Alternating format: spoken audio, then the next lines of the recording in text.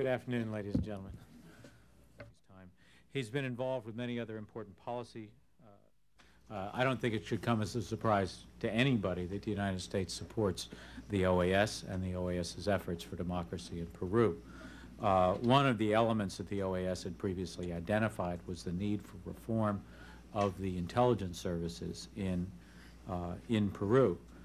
We do believe that this action enables the democratic process in Peru to move forward and allows the focus to remain on ensuring that free and fair elections and reforms to the intelligence service, in fact, will occur. Other assets by Nazi Germany, and this work provided the essential historical. As far as Mr. Montesinos himself, we don't think that his presence in Panama excludes the possibility of judicial proceedings being brought against him by a future Peruvian government.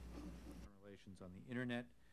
Bill Slaney was also instrumental in developing the historical. I don't know whether to describe it as asylum or not. We just know he's there, and he's there at the request of the OAS with the support of us and others. The issuance of